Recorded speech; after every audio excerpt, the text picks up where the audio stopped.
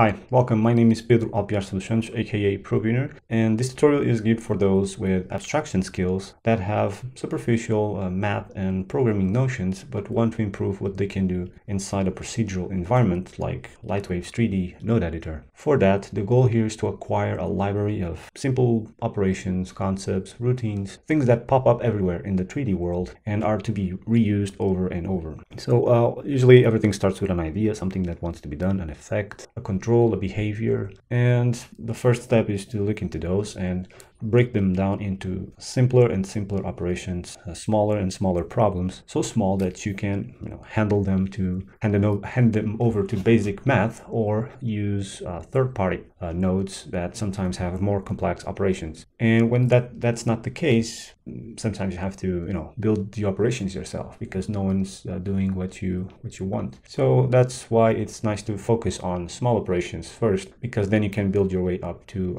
more complex operations and do your own, and not to be dependent on someone else to solve it for you. So after breaking an effect into smaller problems, smaller steps, it's a bit like a cooking recipe. So if you follow a set of instructions, in the end, you get a meal with characteristics that you were looking for. So we get like these node trees, a bit like a cooking recipe where you have some ingredients, things that come from the scene, data that comes from the scene, and you mix them.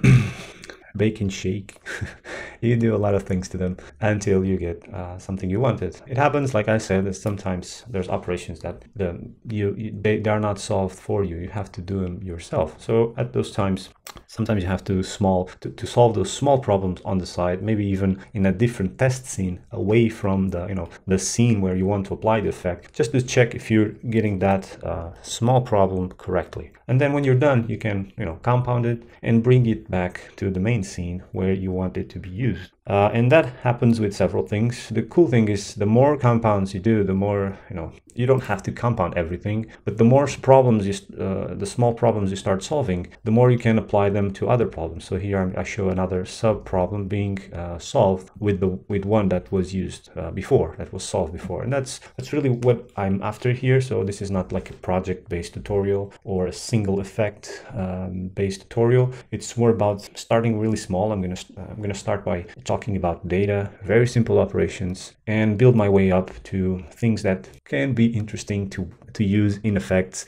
I don't know if I'm going to get to effects themselves, like full effects ready for production and so on, but that's really not what I'm interested here. What I'm interested is problem solving. I want to do something small as this. How do I do it?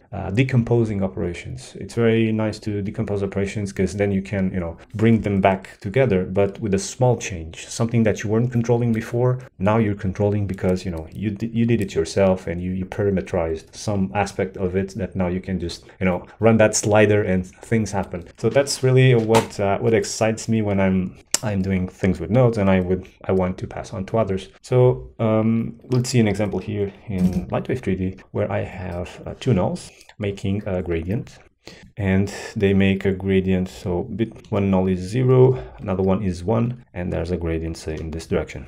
And then there's other points that are fed into the compound, and they are projected onto the line. And then you check on the line where's that position in the gradient, and then you say like this point has like 0.6 of value. So this compound here is it's not an effect by itself. It's just a tool. So whenever I think I need a gradient in 3D space, not on the axis, because that we have with the native nodes, I think, well, yeah, I'm just going to use that compound. I've done it already. I don't need to think about it again.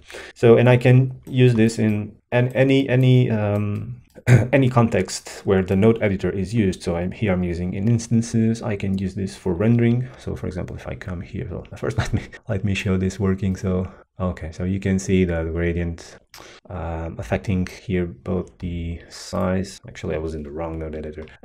The weight and the scale of the instances. And you can see that when I move, the other also changes. So that's it.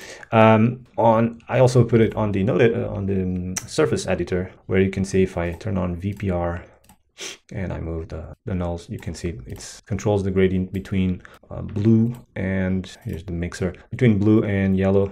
And so these are this is just like a function. It's not an effect on itself. And this is what I'm very interested that people start to build their own. I'm going to ship several compounds. They are not like production proven, but they serve as you can use them just like this without caring about the details. And that's the procedural way of doing things, is solving them, and then you just don't care about the details. You solved it already. I just want to use the result.